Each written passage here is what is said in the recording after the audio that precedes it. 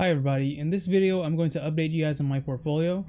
So right now my portfolio is at $50,641.60. Today I'm up $4,384.98. That's a 9.48% gain. The thing is, my spreads go up and down so much over time that it's going to be making huge moves every day in the short run, but as we get closer to the expiration date, that's when we'll find the true value of my spreads.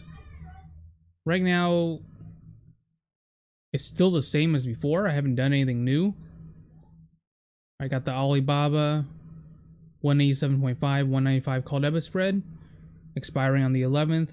Another Alibaba spread 197.5, $200 call debit spread. PSTH $22, $23 call debit spread expiring on the 11th. Alibaba $180, $200 call debit spread expiring on the 25th.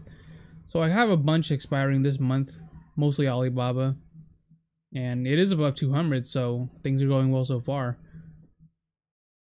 And later in the year, in November 19th, I got an Alibaba 195, $200 call debit spread. FTCV $7.5, $10 call debit spread expiring in November 19th.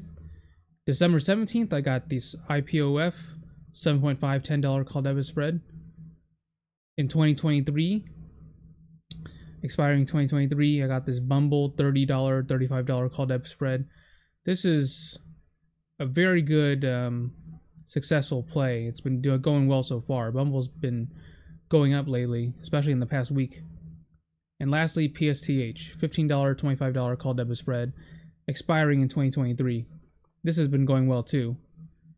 But the thing is, I might get out of PSTH, not because I don't believe in it anymore, but because I said I was watching some things and I might get out of the spreads that I'm in, some of them anyways, and put that money towards something else.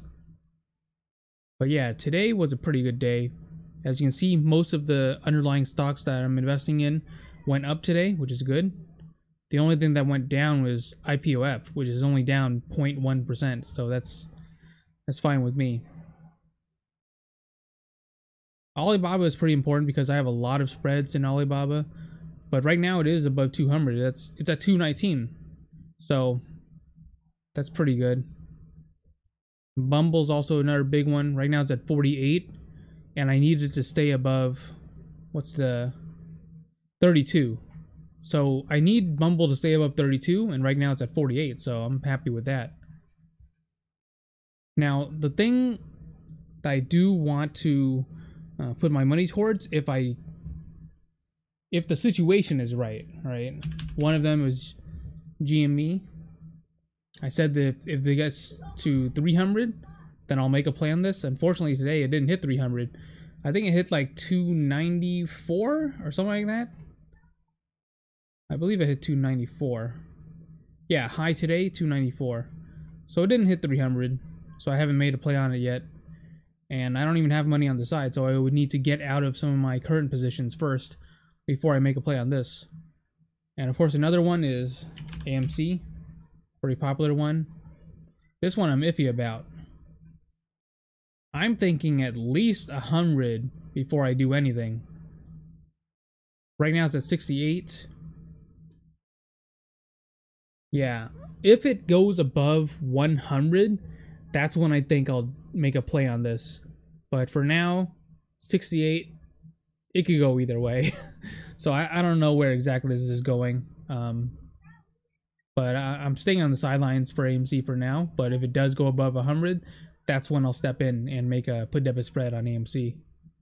And for GME, like I already said, the number for me is 300. If GME reaches 300, that's when I'll do a put debit spread on that. But yeah, they haven't hit those numbers yet, so I'm still in the spreads that I was doing before, and it's going pretty well.